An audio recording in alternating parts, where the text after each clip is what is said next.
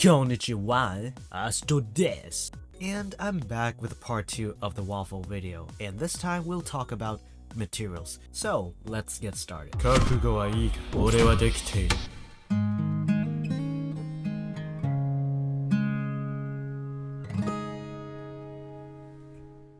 So maybe start with the plate, because it's kind of simpler.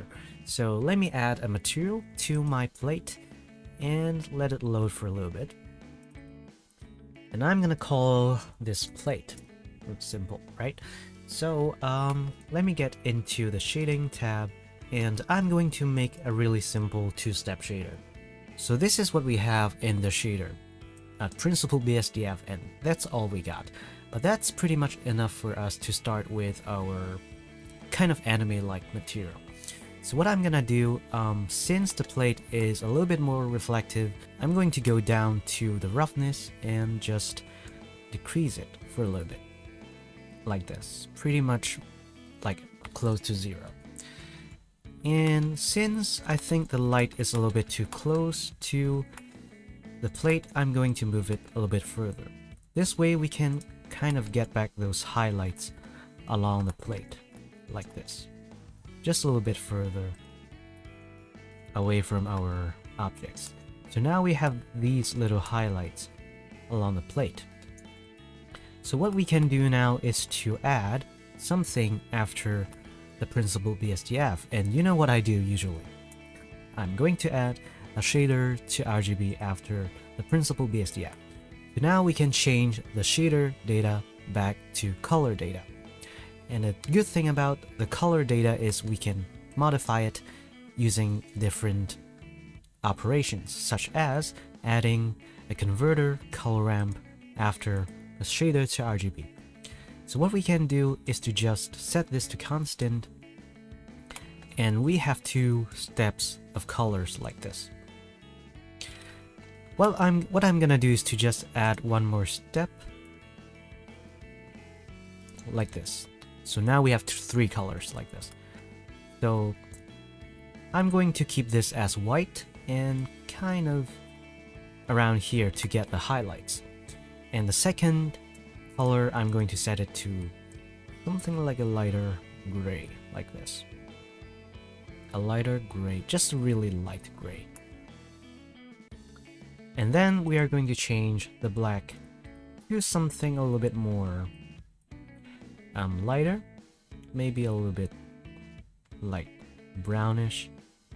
It's really a choice of colors, so as long as it makes sense in your art, I guess it's okay. So yeah, this is what we have right now. Maybe we are going to come back to this material and modify some stuff later. So this is what I'm gonna do for now. So now let's add some shaders to the waffles. So I'm going to click on one of the waffles and just go to materials and add a waffle. Just like this. And then for this one, I'm also going to use a waffle material because they're the same. So what I'm gonna do is to use the ambient occlusion for the waffle to just extract some of the edges inside. So what I'm gonna do is to just go back to the scene, render properties, and just go to ambient occlusion and make sure that this is checked. And perhaps I'm going to check bloom as well, just so we can use it later. And go down to color management and make sure this is standard. I forgot to do this all the time, but now I hope it's not too late. Make sure this is standard if you're doing stylized stuff most of the time. So now what we can do is to just go back to the material of the waffle.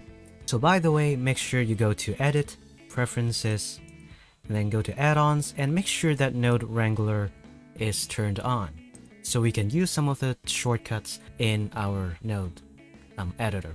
Let's go back into the waffle material, and what I'm gonna do is to just add Shift-A, Input Ambient Occlusion. Now let's Control-Shift, left-click on this node. This is what we got, and that's pretty interesting, because we can get some of the edges right here. So maybe we can use this as a factor into a mix RGB. So let's add a color mix RGB and make sure this is in the factor. So now change the color one back to black so we can see this a little bit better, and this one to white, just so we can see this better for now. If we try to increase the distance, we can get this stronger ambient occlusion. What we can also do is to just add a converter math after the ambient occlusion and change this to power. And if we increase the exponent, we can get a much stronger difference contrast in our colors.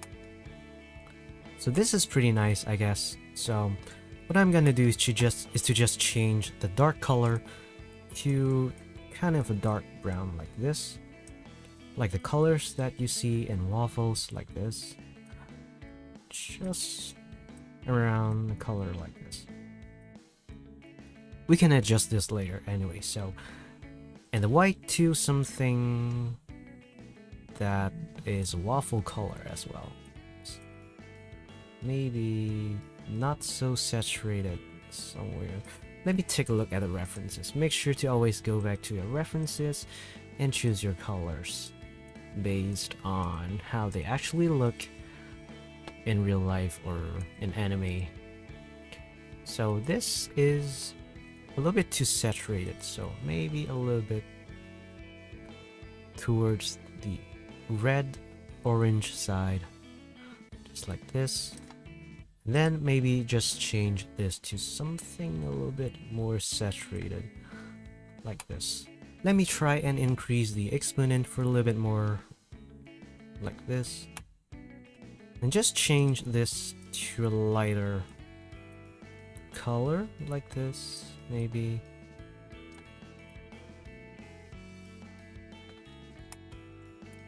You know, there are a little bit of noise that we can see right here. Hopefully they're gonna be gone by the time we do our render. So what I'm gonna do is to just go to the subsurf and maybe increase this by one more step. And this is pretty good. And yeah, like I said, we can always go back and modify this later. So what we can do now is to add a little bit of sugar on top of our waffles. So maybe let me take this waffle and just make a new material and call this waffle underscore sugar, just like sugar. Okay, sugar. And then what I'm gonna do is to just go to front view by hitting 1 like this, and then go to tab, edit mode, and just let me apply this mirror modifier first. So apply this. So let me go ahead and hit tab and then U. Let me unwrap this with the project from view bounce options. So now it's going to fill the whole UV area. What I'm gonna do is to use this UV coordinates as a mask for our sugar. So I only want the sugar to be maybe like the top part of the waffle. So what I mean is, let me demonstrate here really quick. So Shift A, let's go to texture and texture coordinate, not texture, it's input texture coordinate. So right here we have a UV input. So let me Control Shift left click on this 3 times, so until it's on the UV option. And then what I'm gonna do is to go to Shift A, converter, separate XYZ. And what I'm gonna do is to take the Y coordinate. So we can see that our waffle has the entire UV Y coordinates along the vertical direction, which is really nice for us to use this as a mask. So Shift A, converter, color ramp. And what we can do is to use this color ramp after our Y coordinates and just bring this up so it only covers like the top part of our waffles. I'm going to make sure that the squares here are still a little bit gray instead of completely black like this, because if this is the case, we only have the sugar on the white parts, which is pretty weird. So let me just bring this down a little bit and clip the white towards the black like this. So now we have a mask. Maybe bring this down a little bit more like this. Around something like this. So this is gonna be the mask for the sugar. And right here, we can just bring this down. And let me delete the principled right here. We are probably not gonna use it for now. So what we can do is to add some sugar, just like what we did in the previous souffle pancake video. So Shift A, texture, and add a Voronoi texture right here. So now let's go to distance. So you can see that the Voronoi texture is kind of distorted. So let me hit Ctrl T on the Voronoi texture. So now we are gonna have this set of nodes. So what we can plug in to the vector is, instead of generated, use the object. So now they are a little bit more regular in shape. So this texture is pretty much gonna be our sugar. But what we are gonna do is to add the Shift A color ramp after the Voronoi texture. And we are gonna flip the black and white, because if we take a look at the texture, what we want are gonna be this little rounded bubbles right here, and we want them to be white instead. So we want the spaces to be black and these bubbles to be white. So we are gonna flip the colors like this. So this is what we have right now. What I'm gonna do is to just clip the black towards the white like this. So now we have these little dots. And let me increase the scale by a lot. Just like this. And now we can add this on top of our base color. So maybe to organize our notes a little bit more, we can use frames to just group our notes together. So let me hit Shift A and go to Layout, Frame, and just place a frame around our base nodes. So I'm going to select all these nodes, the base color nodes, and then shift click onto the frame. Okay, and then Control P to just put them into the frame like this. And we can give the frame a color, maybe an orange color like this. And then maybe for these sugar nodes, we can add another frame and just parent them into the frame and use a color that's kind of white like this. So what we can do is to take this mask and then put it somewhere right here. And then what I'm gonna do is to hit Control Shift right click onto our sugar color ramp right here. And now we can see we can drag this thing on top of our base color. And when we do this, we are gonna have a mix node. And for the mix node, if we do completely 1, it's gonna be the lower input, so it's gonna be our base color. And if it's 0, then it's gonna be our sugar. So what we can do now is to use this Y coordinates of the UV to drive this mix node. We want the top part to have more of the sugar, so we want to swap this inputs. So make sure that the sugar is at the bottom. So this is 1, color 2 is 1, and the top input is 0, so the base color. So if we plug this into our factor like this and just Control Shift back onto this mix node, we can see that our colors are being mixed like this. But wait, this is weird because we are mixing like the black and white color on top of our base color. So for the white parts of this mask, it's gonna be completely this, right? So what we can do is to just change the blending mode of this into add. So now we are adding the sugars on top instead of just mixing them. So we don't have the black parts. If we add black onto other colors, it's still gonna be that color. But if we add something brighter, then it's gonna be this brighter color, which are our sugars. Hopefully that this makes sense. We can just increase or decrease the size, just adjust things for a little bit more so they look a little bit better. I think the mask is a little bit too sharp, so I'm just gonna bring this down so it's less sharp like this.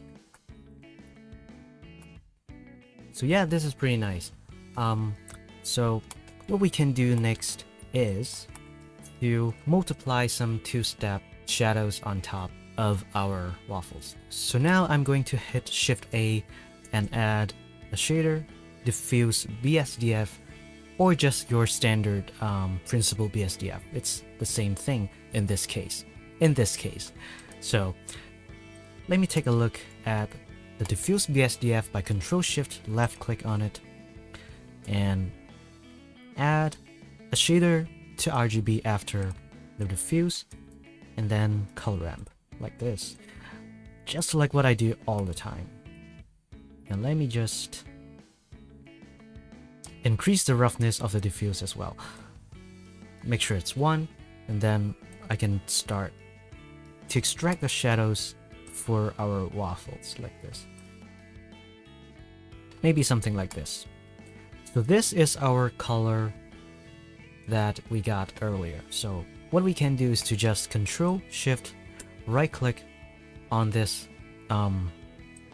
diffuse shadow and just drag this on top of our previous nodes like this. So now we have another mix node.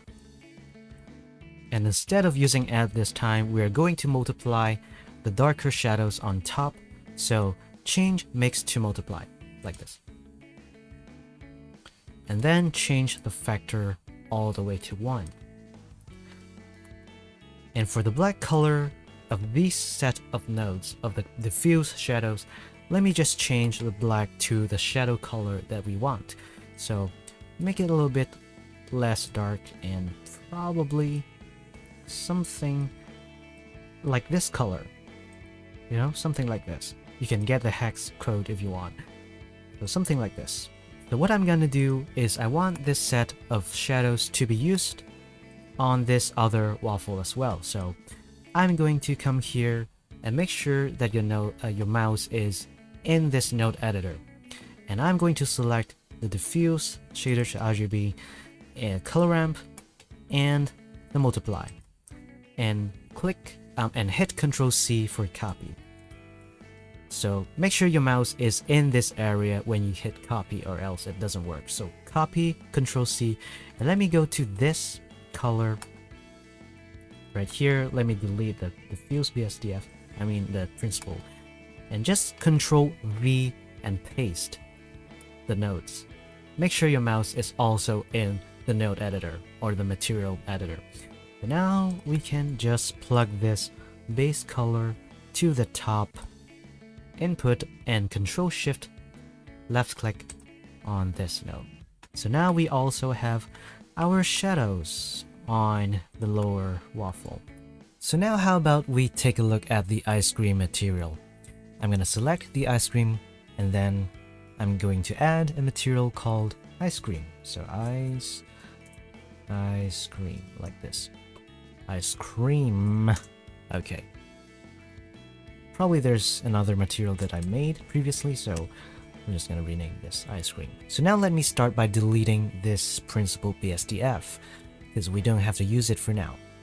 And what I'm gonna do is to add a noise texture. So Shift A, texture, and then noise texture.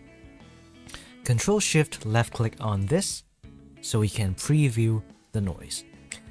And what I'm gonna do is to Control T while selecting the noise texture, so we have these nodes connected to the noise texture. What I want to do is to squash this noise texture along one of the axes.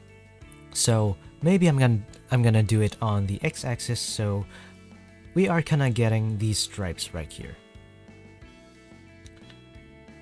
And then perhaps I'm going to play around with the sliders in the noise texture. But we can come back and change it anytime, so maybe play around with the roughness. While we keep the detail at 2, you can see if we change the noise roughness, we see a lot less detail if we bring this down. If we turn this up, it has a lot of detail, right? So this detail slider actually affects the roughness slider for a little bit. So if we turn down this detail to 0, this roughness slider doesn't do anything. If we turn this up, we can see that we can get a lot of fine detail, or we can have less detail by just changing the roughness. So I'll just keep the detail at 2 and then probably turn down the roughness for a little bit just to have some less complex shapes right here. So what I'm gonna do is to select all these nodes and Shift D to copy and duplicate one more set. And this time I'm going to squash it on another axis. So maybe this is the axis. So maybe let me Control Shift left click on this one, and you can see that I'm creating these horizontal stripes. So now we have both of these. So now what we can do is to mix these two noise together. I'm gonna hit Control Shift and right click on the bottom one, the bottom noise, and just drag this onto the top of the other noise. Now we have a mixed RGB node, and you can see we are mixing between these two. What I want to do is to use another noise as a factor of this mixed RGB. So let me copy these and just Shift D and create another set. And this time I don't want this to be squashed, so maybe just change this back to 1. And then let me plug this factor into this factor. So now after we plug in this noise into the factor, this is what we get. And perhaps we can add some color ramps, Shift A, converter, color ramp, and just put it after the mixing noise. So we can kind of clip the boundaries like this between the different noise. We can increase or decrease the scale. It's really up to you to find the right spot of your ice cream, because it doesn't really matter what kind of numbers you set in here as long as you get what you want. But how about I'm just gonna clip the black and white together so we can kind of get some clearer boundaries between the horizontal and vertical stripes. So now perhaps I'm gonna add one more layer of noise. So I'm gonna select these noise nodes and then Shift D and duplicate again. And I'm gonna mix this on top of the mix RGB node. So Control Shift, right click, and drag this on top. So now that we have some noise mixed on top of our previous nodes, we can start playing around with the factor and see how it looks. Perhaps I want a little bit more detail on this noise that's layered on top, so maybe add a little bit more detail and increase the roughness so we have more detail. Maybe play around with the scale. We can't really have a good mix between the two, so instead of using the mix blending mode, maybe I'm gonna use add or multiply and see how it looks. If I change it to add, it looks like this. It's a little bit too intense, honestly. So what I can do is to add another color ramp after this noise. And then we can clip the black and white together and get some interesting shapes like this.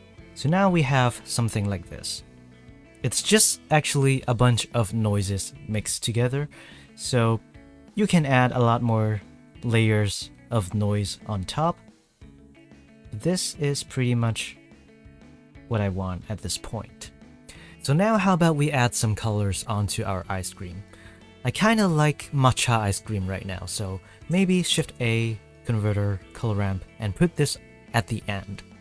And by the way, if you hear some noise in the background, it's my laptop. It's getting really noisy when I record these videos, so I'm sorry if my voice starts to muffle a little bit, but I'm gonna change this color to something like a matcha ice cream color. So maybe something like this. Put your mouse on top of the color, Control C, and then we can paste it onto the white as well, Control V, while your mouse is hovering on top right here. And then we can turn this up so it's a little bit brighter, a little bit more like matcha. Maybe we can try and turn this into a constant interpolation. And then we can add one more step of color, and perhaps just turn this up for a little bit. And just play around with the color ramp. And just perhaps I'm gonna bring this dark color up a little bit so there's less contrast going on. And what I can do is to add some shading on top.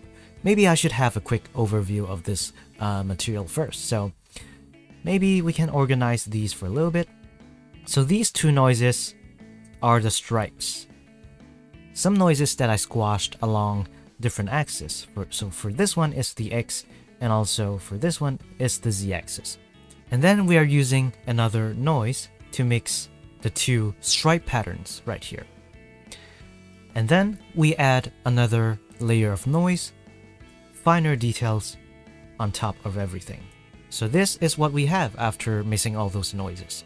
And we used the add blending mode in this mix RGB, so it's a lot more brighter. And after adding those colors, this is how it looks like. So what I'm gonna do now is to add some shading on top. Shift A and then shader, diffuse BSDF. And like what I always do, I'm going to add converter shader to RGB. And this only works in EEVEE, so make sure you are in EEVEE or else this won't work. And then a color ramp after this. And then, you know what I do? Always use the constant, and then just kind of bring this down so we have the shadows.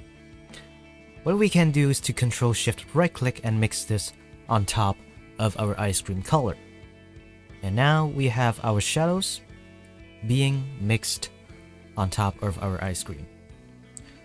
Of course, we want to change this to multiply or any mode that works for you, but multiply is the mode that I'm gonna use, so only the darker part is going to affect the color.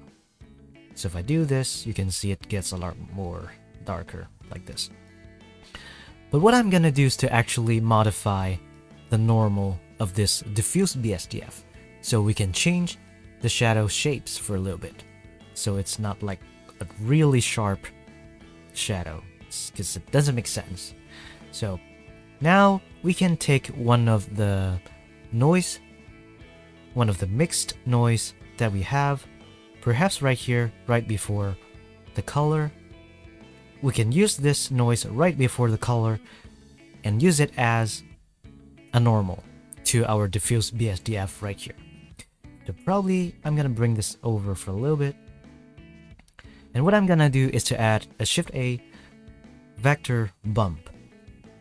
And this way we can use this noise, plug it into the height, right here, and we can use this normal as the normal of the diffuse BSDF. Now let's take a look at how it looks. And now it looks absolutely crazy. And yes, we can maybe change this up a little bit so it doesn't look too harsh. So let me add, before the bump, let me add a converter color ramp right here. So now we can use this color ramp to kind of play around with colors. What I'm gonna do is to just bring the white a little bit more closer to the gray-ish color, around 0.5, and then the black also higher a little bit. So the difference between the bumps is less intense. But it's still a little bit too much for me, so maybe I'm gonna clip this together like this.